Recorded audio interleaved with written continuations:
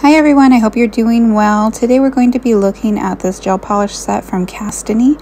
This is a 24 gel polish set plus 3, meaning that it has 2 top coats and a base coat that they also include. So here's the instruction manual, and then you can see all the colors in there. I'm going to get into actual swatches here in a minute so you can see the color story that they have.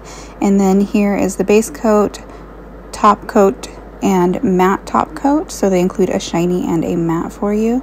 So let's go ahead and get started into those swatches. So here's that first one. I'm going to go ahead and let you guys listen to some music, and then we will get into some demo nail art.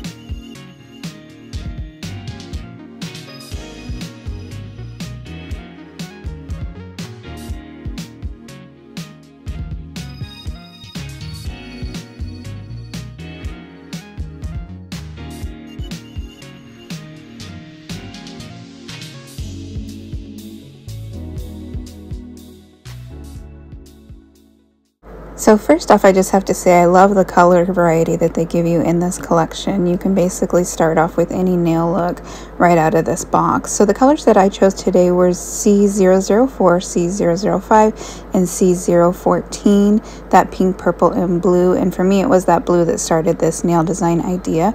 So I've gone ahead and started my nails off with a white on my ring finger and middle finger, and then I'm just going to go ahead and do 2 layers of polish on my pinky in that purple, and then the blue on my pointer finger, and then that pink color on my thumb. I'm going to be sure to cure each of those in between in my LED or UV lamp. Now, if you were doing this on your natural nails, you want to make sure that you prep that nail plate, push back your cuticles, remove any dead skin, and that you add a base coat after you remove any impurities from your nail plate. I will leave a video down below on nail preparation in case you have any questions. If you happen to get any polish on your skin, be sure that you remove that either with a cuticle pusher, orange wood stick, or a little bit of alcohol on a brush before you put it into the light to cure. So I've worked with these polishes a few times now, and I just wanted to give you my thoughts real quick.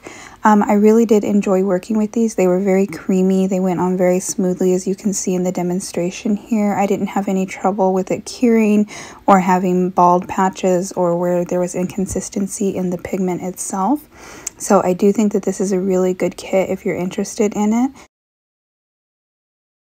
So at this point in the nail design, I'm just going to go in with some blooming gel after everything has cured. Now, I do not cure this layer, but I want to make sure that I'm applying it very evenly to both of those white nails. Once I've applied that, I'm going to go ahead on a piece of plastic and put a little bit of each of those colors, that blue, pink, and purple. And then I'm going to go in with my dotting tool, and I'm just going to add dots right over that wet gel. And again, I did not cure that gel. And then once I do that, it's just going to cause that gel to kind of open up or bloom, which is why they call it a blooming gel. You can also do this with a base coat if you don't have a blooming gel. I will leave everything that I use down below in the description box. And I'm just alternating on the nail whether I go up or down with those dots so that it fills in. The longer that you leave this, the more spread out that they will be. Once I have my dots on and where I want them, I'm going to go ahead and cure everything in my lamp for a full 30 seconds. That's fully cured. I'm going to go in with the matte top coat that was provided in the kit, and I'm just going to be sure to apply this in an even layer and cap each of those nails. If you're worried about the nail becoming too bulky, you can skip capping it, but because this is matte, I wanted the finish to match on the free edge as well as the nail itself. So I just wanted to wrap up the video with my overall thoughts on this. I really loved the matte top coat. I think it worked perfectly. It wasn't a satin matte, it was a true matte. Also, the shiny top coat was beautiful. I didn't have any scratching or anything. And then as far as the base coat went, I didn't have any lifting or issues with these nails at all, or any of the other times that I used this polish. I will link down below the other videos where I actually used the polish to do different nail designs. But I hope that you guys enjoyed this tutorial. If you have any questions, go ahead and leave those down below. And as always, thank you so much for watching. Don't forget to like, comment, and subscribe.